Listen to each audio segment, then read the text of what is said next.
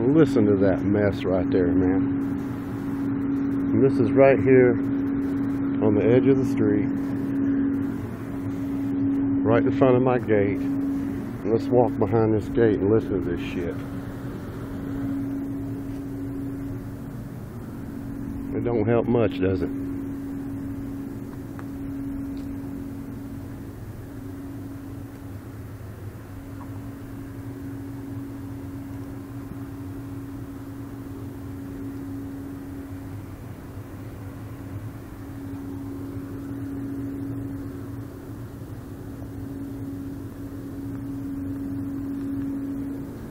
This noise is terrible, man. And it's ridiculous. It ain't right to have to live like this and listen to this type of noise inside your house, man. It's ridiculous. It's wrong and it's against the law.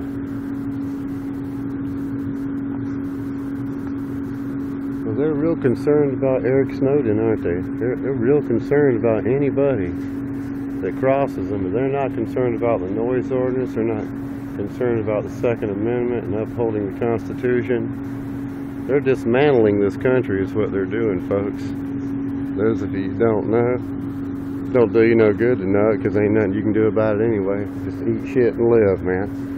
But I always thought these people at Publix were good and decent people. You know, they believed in God and believed in keeping the law and maintaining respect, you know. If you lose respect, you ain't got nothing. And I'm not respecting this company right here. The way they're running this, man, they're breaking the law. And anybody over here is breaking the law. Just because you're working for a big company doesn't mean you're not breaking the law, man. You're absolutely breaking the law. And then they came out here that time, that same paper shredder right there humming away. You know, this is after they spent $8,000 on it. So they said. So it was a hell of a lot louder than it is right now, which is hard to believe, isn't it? And I went to jail for 2 days, $200 fine for disturbing the peace and resisting arrest. When I said, you can't arrest me, I ain't done nothing. That was Officer Johnston here at LPD, Lakeland, Florida Police Department.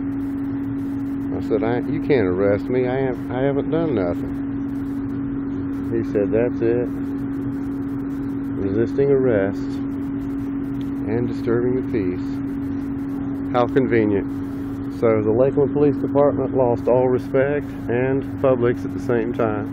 And they think they don't care, you know, but when they find out, you know, when they find out that they've lost respect, well, that's when people start finding out that maybe they do care. Because Americans have a tendency to make people care that don't care. But right now, our lawyers, you know, it's like that book, The End of Lawyers.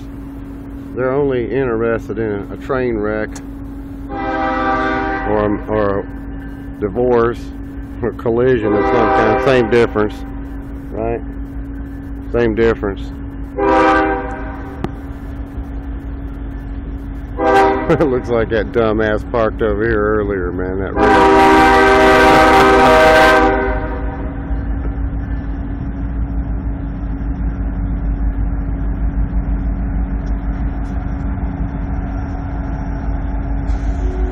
Yeah, if we didn't have to listen to this damn paper shredder and the horn blowing all night long, it'd be a good place to live with no neighbors. And I like the fellas that work over there. They've always been good to me for 20 years, you know. Like Bob and Lee, pretty good fellas, you know. I don't know about that Lee, you know, but I like that Bob.